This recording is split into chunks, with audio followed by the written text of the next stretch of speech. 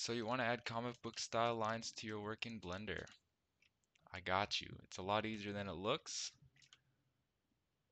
Let's get into it. Alright, so we got our new file open in Blender. What we're going to want to do is go ahead and delete everything. Next, you're going to want to add in an object. You're going to want to add it into a collection. So up here in the outliner, you can add collections just like this. Delete them. So we're going to want to make sure we have one collection up here. We're going to add in a character object. I'm just going to use Susan. I'm just going to subdivide it. So in the modifiers, the little wrench here, I'm going to add a subdivision surface, and then we can right click and shade smooth. So there we go. Next thing we're going to want to add is another collection. So up here in the outliner, collection 2. So click on that. I like to go into front face, add a camera. There we go, and I'll just back that up. Perfect. All right. Click on that collection again. We're going to add in a grease pencil. So we're going to use collection line art. This is where the collection is going to come in.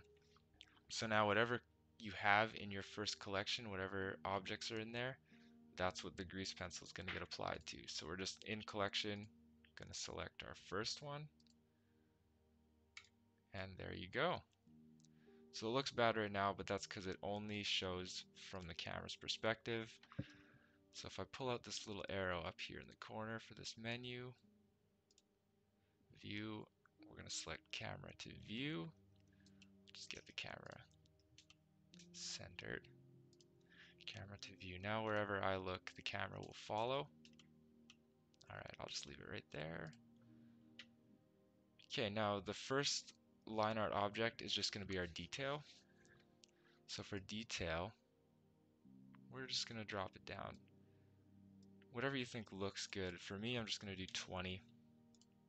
I'm liking how that looks. And then you can click down in this drop down edge types. This is going to see what the lines are all being applied to.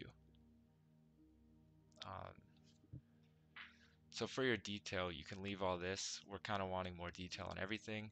So I'll just make that smaller, this little drop down arrow right here. I'm going to add another modifier onto the line art. So in the modifiers tab of the line art object, I'm going to add a noise modifier. Right now this looks kind of dumb, but sorry, I'll just go back into view. Camera to view. There we go. So that's looking pretty bad.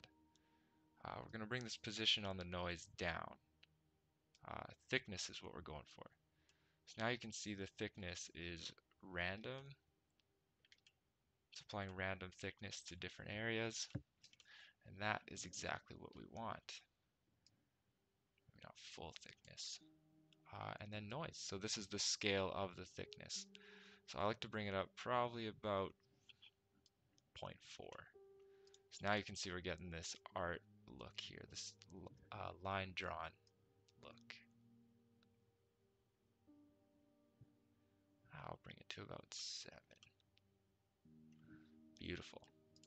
And I think in the line art, I'm just going to bring the thickness down a little bit for the detail.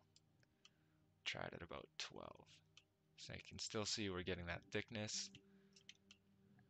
Okay, now what we're going to do on collection, add another grease pencil collection line art.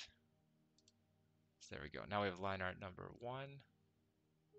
So in this one, again, select the collection that your object is in.